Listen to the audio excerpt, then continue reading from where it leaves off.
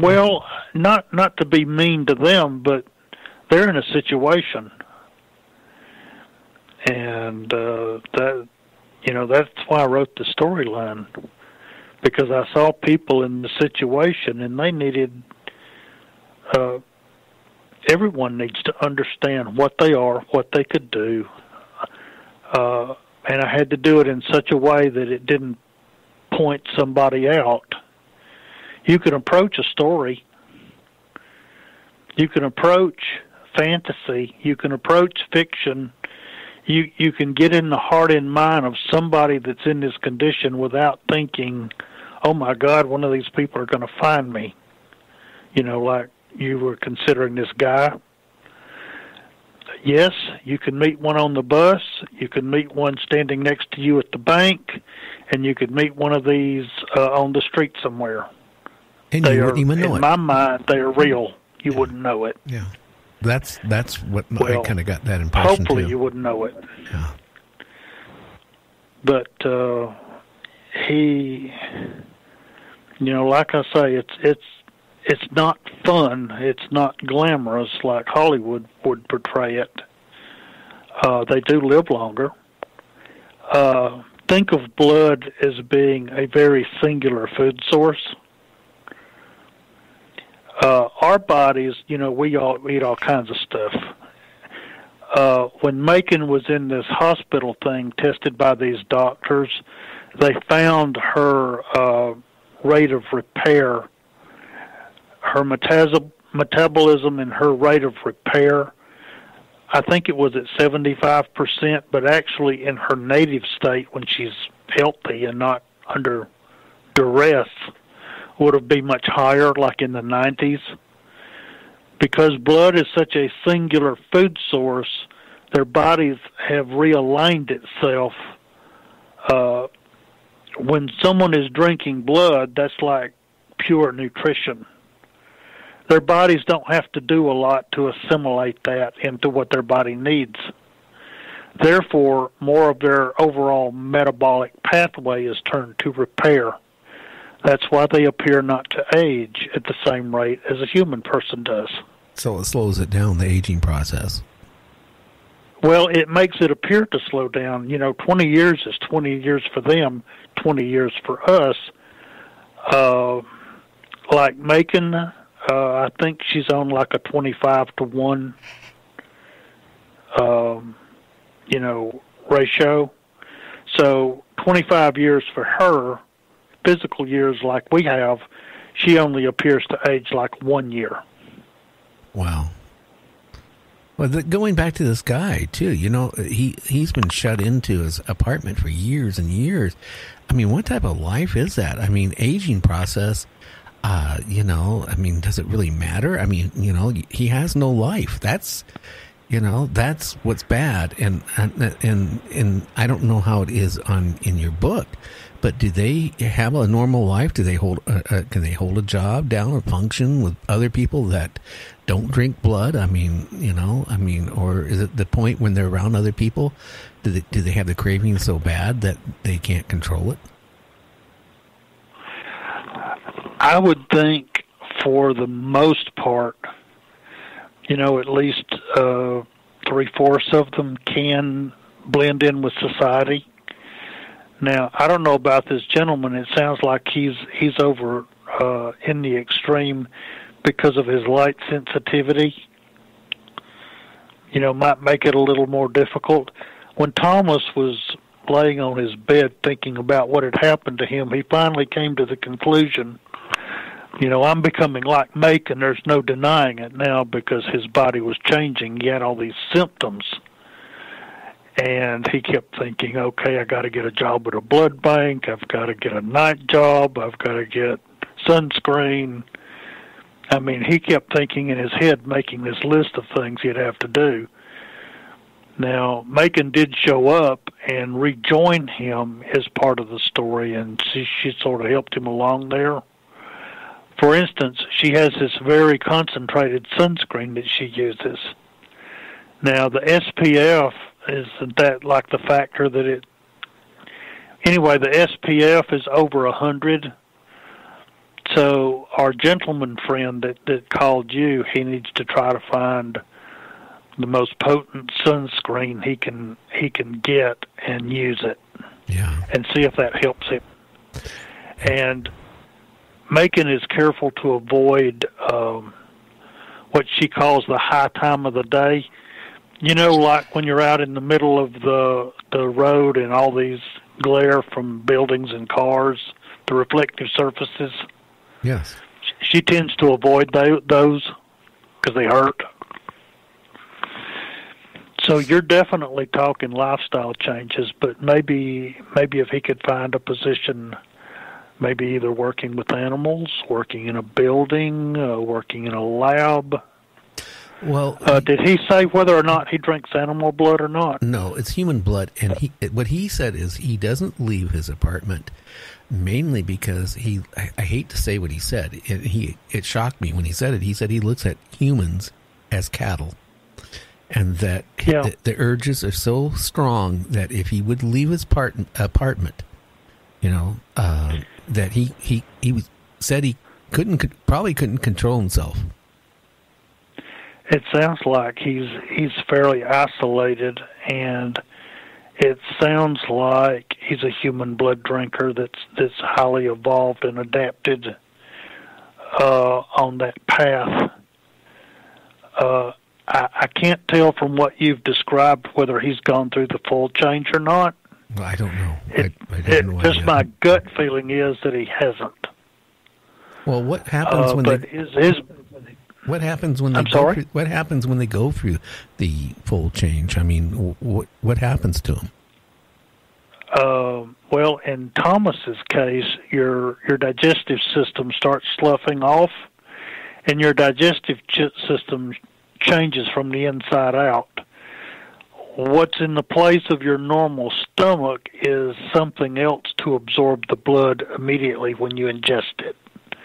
It's not a normal human stomach, and you can tell whether someone is fully vampiric or not just by putting a stethoscope over their abdomen and see if they have the normal gut rumbling sounds that a human has or not. And, we can't really tell from what this gentleman told you, but my guess is at this point he's probably still human enough, but his body is highly adapted and highly he requires blood, both psychologically and physiologically now. Yeah. So yeah, I guess you could say he's truly vampiric in the sense that he's got to have it. Yeah. He said if he doesn't have it, the cravings are so bad, but he got sick, and immediately if he misses a feeding, he gets really ill and vomits and stuff, weird stuff he was talking about. But I mean, boy, I just don't know what to say. Like I say, it's not fun. No, I wouldn't want to be in that situation, and that's what makes me wonder. There is other people out there, because from what little I do know, there is groups of people that's what they do, and Well, when you're entering a vampiric community, you're more or less drinking blood recreationally, not like you had to have it. They're probably still consuming their normal human diet most of the week and then get together on Friday night and have at it. Yeah. Kind of like occults do, like witches and, warlocks and other type of groups that, do their thing too. Hey, the devil's got them all out there just lined up, just waiting for you. Yeah, I know that for a fact. I mean, I also had a medium on my show recently too, and she was telling me about, how demons can actually invade, somebody that, was like alcoholic or in a severe depression or is going through emotional stress. That's when they like, entering into you. That's interesting. I thought so. I mean, I guess it stands point. Like she said, they really, she was going as far as say, even some of the people that get committed into mental institutions, there's nothing really wrong with them, other than they are possessed. So, I mean, like, I guess even like this person, Randy, was on my show, being a vampire, or what he claims of being a vampire. I guess if you digest for years and years human blood and nothing else, your stomach would change, and I think a lot of things would change. My only question is for like him, and he couldn't answer it. I said, "Aren't you worried about getting AIDS or getting hepatitis or something else from it?" Nope. Don't get that. I think the problem won't get any blood disease. Yeah, I think their body is immune to it. There was like Douglas. There's tribes in Africa that are famous. What they do is they drink either human blood or they drink animal blood. They mix it with something and drink it. Like with an alcohol mixed with the blood. I saw that on Discovery one time. It just makes you wonder. Sure, there are lots of human blood drinkers out there. More human blood drinkers than true vampiric ones. Yeah. Many, many more. Yeah. So, on your book, how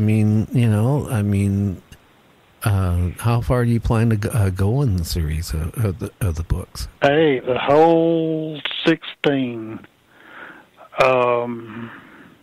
Starting with Silently Comes the Night, Rites of Passage, With Deadly Intent, Overkill, and then each of the 4-story blocks that take them into Europe and part of Ukraine and Canada, and then brings them back to the United States, and then the first 4 of the story, beginning with Macon's story, delves into the past, like when Macon changed, and when she met Stefan, and how they got to this country, and that's really a lot of foundation to see how she matured and how she grew up in her situation.